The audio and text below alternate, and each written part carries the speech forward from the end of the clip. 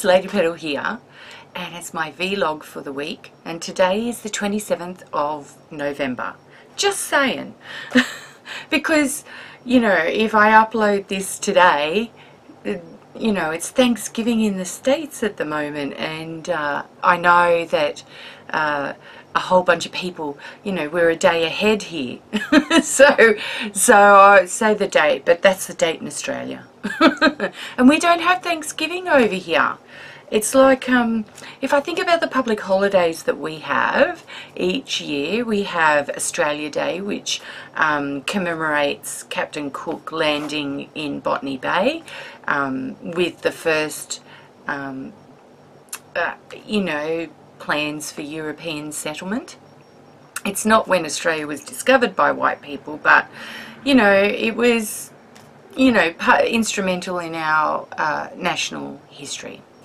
And the other thing is we have the Queen's birthday, because of course we're still part of the British Empire and we're still a British subject, and the Queen is still our head of state. We have Labor Day, so I'm sure everybody around most countries have some kind of Labor Day public holiday. We also have May Day, and that is something similar. We have Christmas Day, Boxing Day, we have Anzac Day. So Anzac Day is like a remembrance day, but it's for the commemoration of Australian and New Zealand troops in World War I originally, but it's taken on a really huge National Day of remembrance significance for all of our people who have paid the price and are currently serving in our armed forces. And I'm having morning tea in my beautiful Zen Doodle mug this morning. And on Friday, which is your Thursday, I'm actually going up to do a large commission on a mug that's bigger than this one for a customer in the States. So that's exciting, because they saw my mug and said, I want me one of them. So happy mail this week. So I have received some gorgeous happy mail since my last vlog, and my last vlog I actually did in the beginning of last week because I had a lot on at the end of the week. I was cleaning all week for my husband's great big LAN party, and that went off great, by the way. Gorgeous bunch of guys. Like, I've never met the guys from the Great Ocean Road, Tasmania and Melbourne. They were fabulous, and you know, it was a great weekend for Jeremy. And I went away on my art retreat at Tambourine, and I took some footage which I'm going to piece together a bit and do a little bit of a promo to see if there's interest for me running an artist retreat sometime next year. I think at this stage I'm looking at August next year for an artist retreat, and I'm only looking at running one, but if there's a lot of interest, obviously I will look at running more, of course. So that was a fabulous weekend, and I worked on a lot of super secret projects that I can't show anyone. But I did Tamara Laporte's World of Whimsy Course 2, which I bought as part of my life book subscription. And so I spent the whole weekend basically, you know, practicing whimsy girls, whimsy animals, different ways of drawing whimsy eyes and whimsy noses and whimsy mouths. All sorts of whimsy face shapes, whimsy hair, all sorts of things. And so that went really, really well, and I'm having lots of fun with that at the moment. I'm working on some gorgeous journal pages for a friend of mine, and yeah, I'm kind of in love with drawing these little whimsy girls and boys at the moment. They're really, really cute, and adding little angels' wings and little animals and all sorts of really cute things. I received a couple of letter journals in the mail, so I had 3 letter journals. So I had the Australian letter journals, which I've done, and they're all bundled up in an envelope to go to Lisa Bailey. But of course, I'm going to post them today because she's in the Margaret River, which is a beautiful and famous part of Western Australia, renowned for the wines they produce. So yay for you, Lisa. So I'm sending Lou's and Roz's journals to you in the one envelope. And I also got a beautiful journal from my BFF Vicky, who came up to Tambourine Camp with me. And I tell you what, she did the most beautiful cover, and it's already in an envelope, so I can't show you, but oh, OMG, gorgeous cover, beautiful pages. And this is for someone that said she couldn't get a mojo on. Yeah, well, honey, you got that mojo working for you. And today I got a letter journal in the mail. So Pat Stickley / Childress, I have your journal. Letha, yay, it came today. And can I say, you wrapped it up divinely. I got these like schematics papers, and the whole envelope is like covered in different washi tapes. And am I going to use that? Yes, I am. Oh, and there's more in here. Hang on. It's like getting Happy Mail all over again. Oh, loving that. All borders, a whole big long strip of it. Awesome. That is really cool. And some ephemera. So I've got this beautiful old sheet music. And on the other side of it, absolutely loving that. That's going to go on a book cover, I reckon, as part of a collage. But I'm loving, I love old ephemera. And I've got You're Going to Be a Beauty. Start now and have a look, babies. And on the other side it's like tropical foods and fruits, and yeah, really cute. New Velvet Suds Ivory Soap. That's what that was, a great big ad for Velvet Suds Ivory Soap. So cool. I love really old stuff. And I use it all the time. And I also got, I'm trying to remember who sent me these. I think it was in a letter journal. I got 2 letter journals came home this week. But I got these US stamps and I'm in love with the dolphin ones. Absolutely gorgeous. So I've cut them off the envelope and I'm keeping them. And I must say, both Roz and Nancy, I have used the majority of your Happy Mail already. So Nancy, I have used quite a lot of your Happy Mail on this front cover. There you go, darling. See, I use it. And this is my reference book. So we've got a course going for reference book. If you buy Crazy Island Families, Journaling Crazy Island Style, weekly art journaling prompt course with all the lessons for a whole 4 year subscription, you will get the course on how to create a reference book for free. And I was just talking to Claudia this morning, and she's busily doing all these amazing tests and experiments with all her mediums, because she's the medium queen. And one of the things I love about this project is we all each of the 3 teachers have our favorite products. And you know, Gina is paint. Like really, Gina is paint, and hers is like, I don't know, 3 times wider than that because it's paint. And mine is all different. Mine, I would say, would be all different kinds of media, but particularly water-based soluble media, because I love water-based soluble media. And also I contributed a lot of the ways that we test.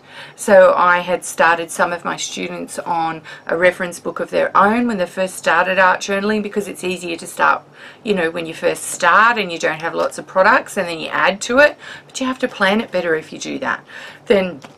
But we also show you 3 different perspectives, and Claudia is the medium queen, and she has, I think she was, at last count, had something like 20 mediums.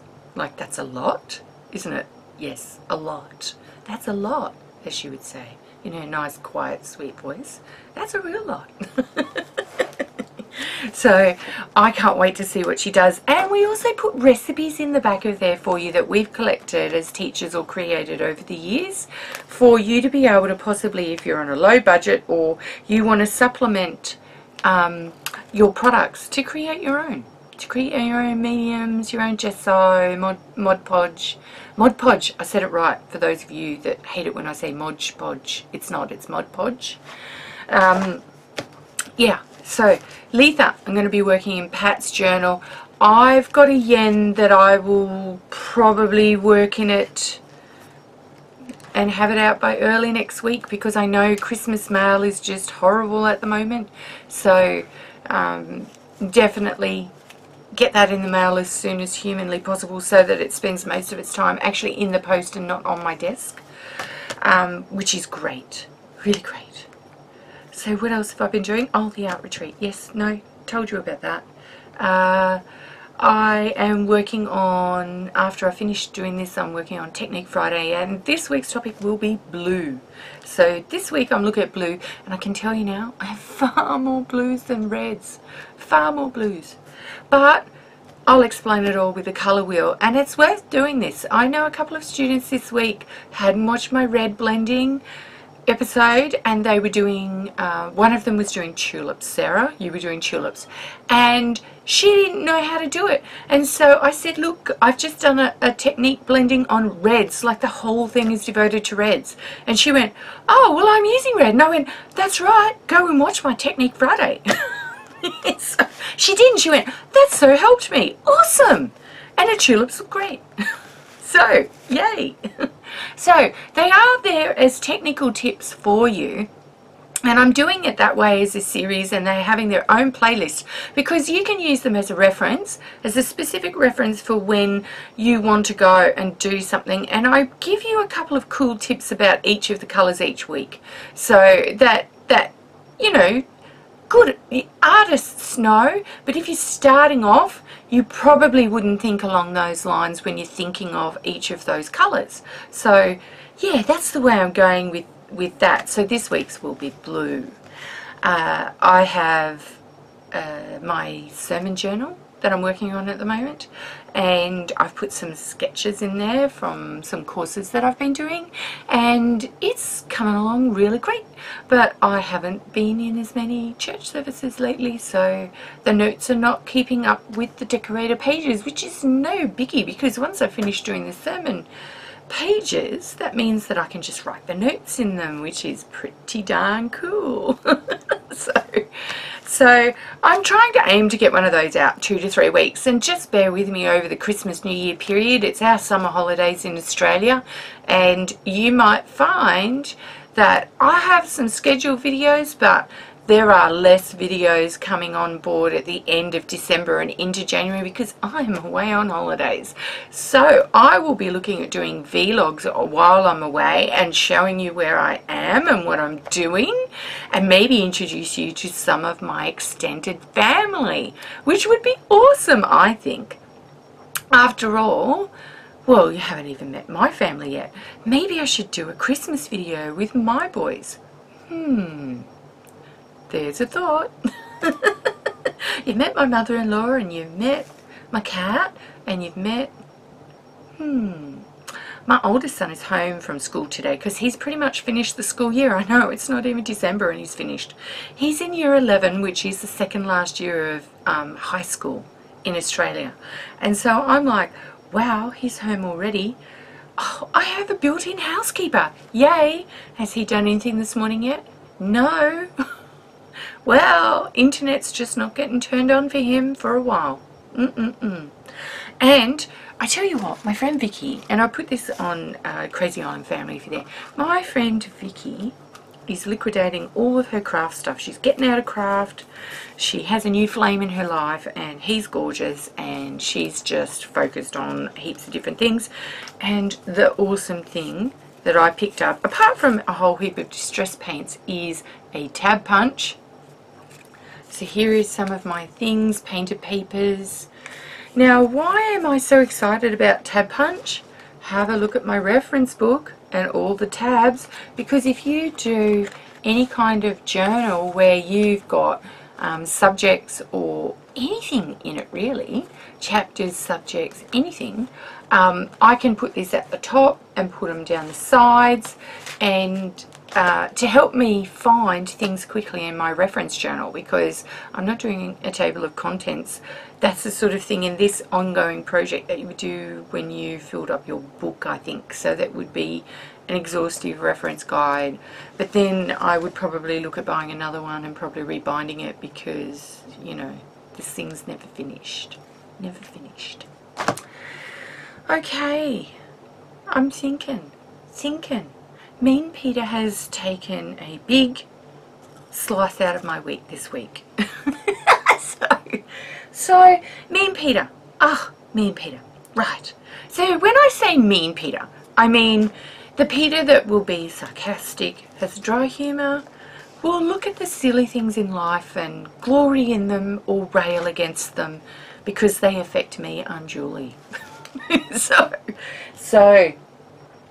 this week I have my cat and she's meowing like right outside my door, and I should go and get her. Hang on. Come on, puss. Here you come, quick. Come on. You're on camera.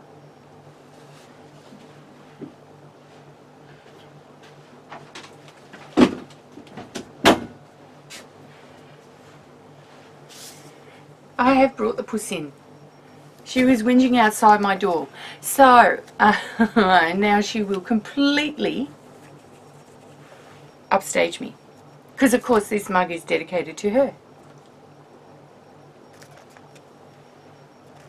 Oh, I love my fur baby. Oh, Mean Peter, get off my pages, puss. Get off. Oh. So, Mean Peter. OMG. People who can't follow rules. Oh, can I just make a note about this, Pat? One thing that should be avoided at all costs is gloss Mod Podge on letter journals. Can I just put a tip out there for anybody who's doing letter journals? Do not use any gloss mediums to seal your letter journals. If you're going to use them, put them on when you get the completed journal back. Why am I saying this? I'm saying it because in the mail process and the postal process, these things get hot. And when they get hot, those mediums soften and then they stick because they become tacky. Now, we have found using them, you're better off if you want to seal your pages, use a matte gel medium or a matte medium and then wax them. So if you're looking at doing something like that, but you should always, whilst they're in transit, always put wax paper in between your pages and only take them out. So I had a couple of journals come home this week. So a couple of journals come home this week, and they were had all the wax pages in between, and they really needed it because the pages had been what can I say, the pages were really stuck to the wax paper, and so it saved them in the long. And this particular one here has been out and around since May, so that's a lot of time it's spent sitting around and in transit. It's the longest going letter journal that I've got, apart from the ones of mine that are lost. Yeah, so that being said, no gloss mediums, no shiny gloss mediums. Don't do it, because I would hate for anybody's artwork to actually get ruined and there to be a problem with it at the end, or pages ruined because they stick or anything like that. So it's really important that you know, if you're doing letter journals, don't use gloss medium. Not until right at the end, and then be careful of it because pages still stick, I found. I'm also working this week on doing binding a journal for these letter journals. Now, a lot of them have these beautiful I have all different kinds of string and fibers, just to give you a bit of an idea, all different fibers and strings. So when we bind them into a journal,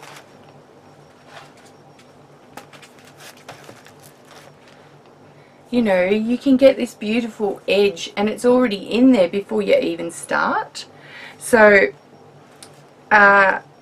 I'm going to be doing a lesson on how to bind your letter journals into a book.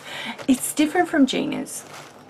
I have the idea that I would like to every year embark on a letter journal. So this has been worked in, and this is like a year's worth of work from a lot of different people, and I would like it to be its own journal. So one of the things that I'm thinking about for that is a tutorial where I show you how to bind them. Now, I had an original idea to actually make it so that you could add more in, but now I'm convinced that it's probably better to just bind it as is because I have enough. I don't think that I will receive any more before the end of the year, because some of those groups just won't finish before the end of the year and they'll form next year's journal.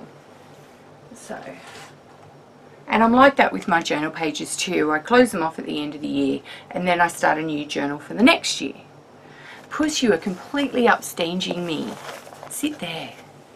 Fabulous. Can't be upstaged by my own fur baby who's prettier than I am.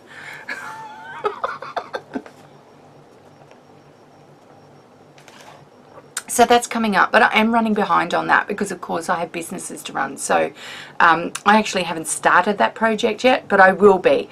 I've been, look, there's a few people that have quite a few of these letter journals now that have been kind of saying to me, okay, well, when's that coming? And maybe I should start experimenting. And look, experiment. I'm just going to do it to show you what I'm thinking about doing. And because I'm thinking of not adding any more in, I've decided that I'm going to do it a completely different way than what I was originally thinking. But that's no problem because, you know, it's going to look really pretty. Okay. All right. This is the end of my vlog. I just ramble and ramble and ramble and talk too much. But I'll finish off with learn something new today. It keeps you young. And ciao for now until next week.